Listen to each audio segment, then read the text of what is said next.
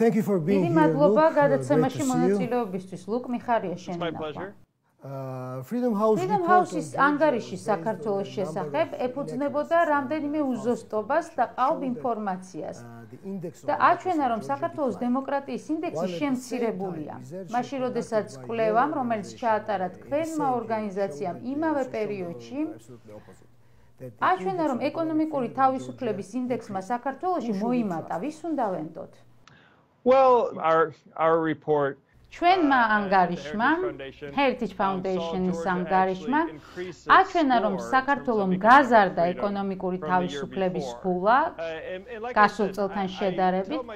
მე ვეუბნები ჩემ ქართველ მეგობრებს, რომ არ მოახდინონ ზედმეტი ფოკუსირება მხოლოდ ამ ერთ ანგარიშზე. არსებობს ბევრი ანგარიში, რომლებიც განსხვავებულ რაღაცებს ამბობენ.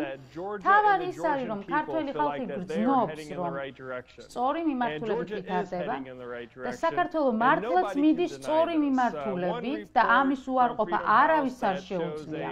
Freedom House-ის ერთი ანგარიში, რომელიც გვიჩვენებს უმნიშვნელო ოდნავ შემცირებას ქულისა, არ ნიშნავს, რომ საქართველოში არ არის დემოკრატია და ქვეყანა არასწორი გზით მიდის.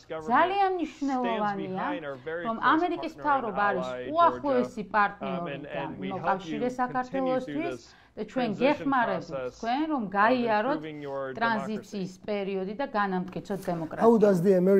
ამერიკული საზოგადოება როგორ აფასებს ვოჩდოგების ანგარიშებს, საშუალო ამერიკელებს თუ აღელვებთ ეს ანგარიშები და შეუძლია თუ არა ტრამპის ოპოზიციას მათი გამოყენება ინსტრუმენტის სახით. No, not really, because, like I said, your average American has. ჩვეულებრივ ამერიკელებს არასოდეს არაფერი არ გაუგიათ Freedom House-ზე, ისინი ფიქრობენ დასაქმებაზე, კარგ განათლებაზე ბავშვებისთვის, ჯანდაცვის ხელმისაწვდომობაზე და საზღვრების კონტროლზე, ასე უსაფრთხოებაზე. ისინი საერთოდ არ ინტერესდებიან, რას ამბობს Freedom House-ი და სინამდვილეში ამერიკელი ხალხის უმრავლესობა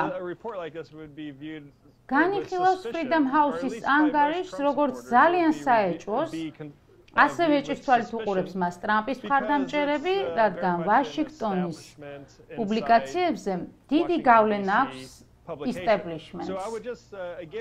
მე კიდევ ერთხელ შევახსენებ ჩემ ქართველ მეგობრებს, რომ ძალიან უაღიგზნებიან ამ ანგარიშით, გააგრძელეთ ის, რასაც აკეთებთ, და გააგრძელეთ პარტნიორობა ამერიკასთან. ხომ მიგაჩნიათ, რომ ვოჩდოგებს თვითონ სჭირდებათ ვოჩდოგი?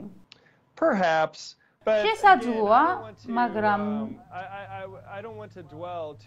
მე დიდად არ მივაქცევდი ყურადღებას ამ ერთ ანგარიშს და იმედი მაქვს, რომ არც ქართველები არ მიაქცევთ მას დიდ ყურადღებას. მე მინდა უთხრა ქართველ ხალხს, რომ ნუ მიიღებთ ამ ანგარიშს ზედმეტად სერიოზულად. გააგრძელეთ ის საქმე, რასაც კარგად აკეთებთ. ჩვენ ყველანი ვთანხმდებით, პოლიტიკოსები და ექსპერტები აქ ვაშინგტონში, რომ საქართველო მიდის სწორი მიმართულებით, მიუხედავად იმისა, რას იტყვის ერთი ცალკეული ანგარიში. Thank you for being with us. მადლობთ, რომ იყავით ჩვენთან ერთად.